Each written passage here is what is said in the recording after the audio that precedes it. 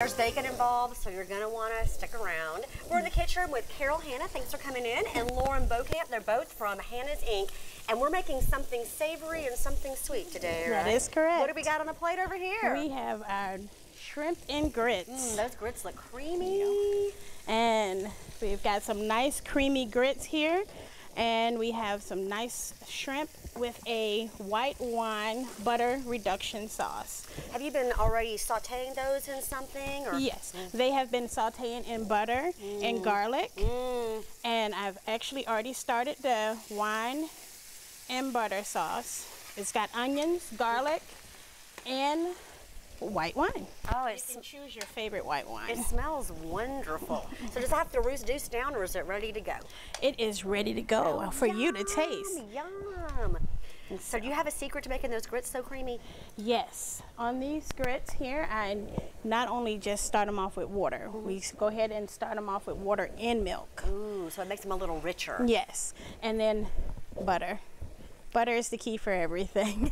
You know what, Carol? I like how the word butter comes out of your mouth a lot, because butter is delicious. Butter. So you would obviously serve this as a main course. Yes. And it would be delicious. Do you want to hear a little bit about this dessert over here? Yes. So Lauren, what have we got here?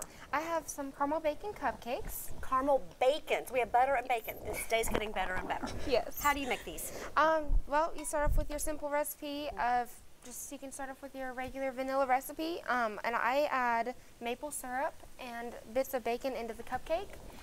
So is that in the actual batter, or are you going to put that on top? It's in the actual batter already. Okay. Yes, yeah.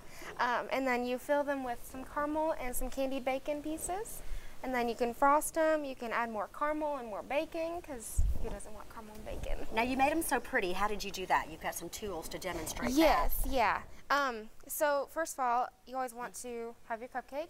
I use a coring tool to kind of get, so I'm not having to dig or anything like that. Okay, yes, what comes next? yeah. So first of all, you want to take your caramel, and you can do it however you'd like, but I usually do caramel, bacon, just kind of get that even. And you just fill them. You're making it look easy, but I think it's a little bit more complicated than that. Here comes Do you want to give it a try?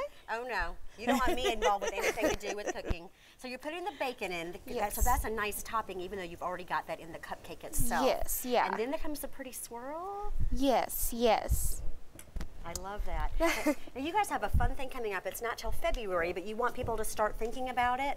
Yes, not only start thinking about it, but tickets actually go on sale on December 1st. Okay. And we are having an event tasting. It's one of our annual tastings.